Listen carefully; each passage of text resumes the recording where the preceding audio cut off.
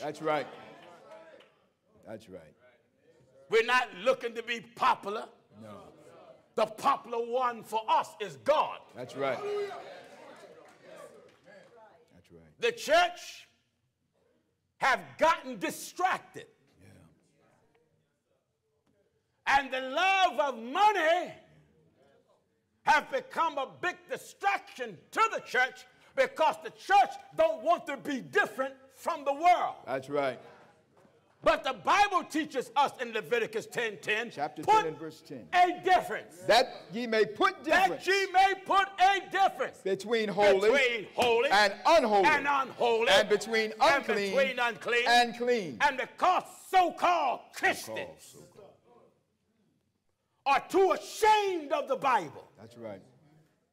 And too ashamed to live holy and sanctified. Sanctified. See, when you sanctified, you are set apart for God. Sanctify them. You are sanctified, you're set apart for God. How in the world you sanctified for God when you a man dressed like a woman? Amen. Amen. Tyler Perry, Ricky Smiley. My brother was telling me there was some Academy Award going on for some stars, and some actor came out with a tux blazer and a full dress gown. My Lord, my Lord. And the actors and actresses community stood up applauding him, talking about it was brave what he done. My Lord. What's so brave, a grown man getting dressed like a woman? That's not brave, it's a disgrace. That's right.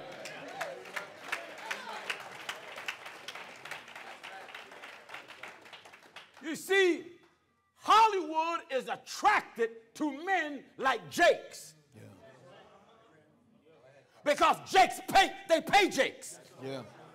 Hollywood is attracted to the cotton candy merchant, Joel Osteen. That's right. Because the Jakes and Joel Osteen won't hurt or offend the sinner. That's right. They are not preaching the gospel. No. Let me say it again. They are nothing but motivational speakers. That's right. Anytime you preach the gospel, you must condemn the sins of the world.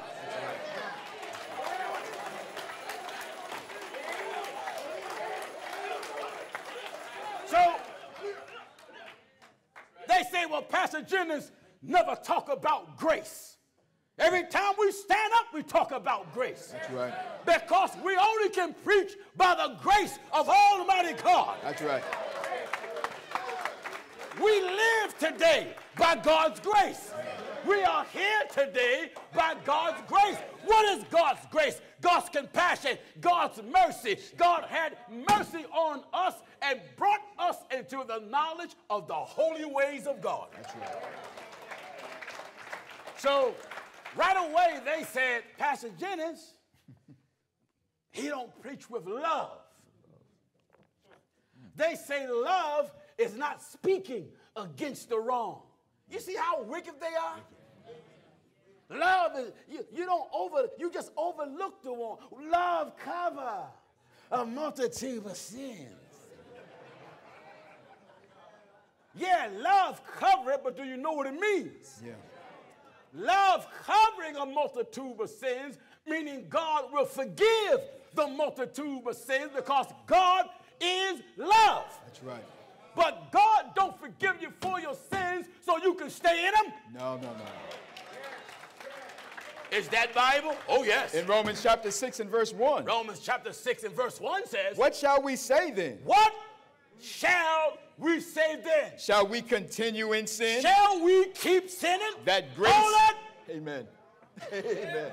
Go ahead, brother. Go ahead. You out there always want to talk about God's love, God's grace. I believe in God's love and God's grace because that's why we're here. That's right. But that grace should not be abused. That's right. That compassion should not be taken advantage of. That's right. For there's another scripture that says, God will have mercy on whom he will have mercy. That's right. Do you know the mercy of God can run out on your life? Oh, yes.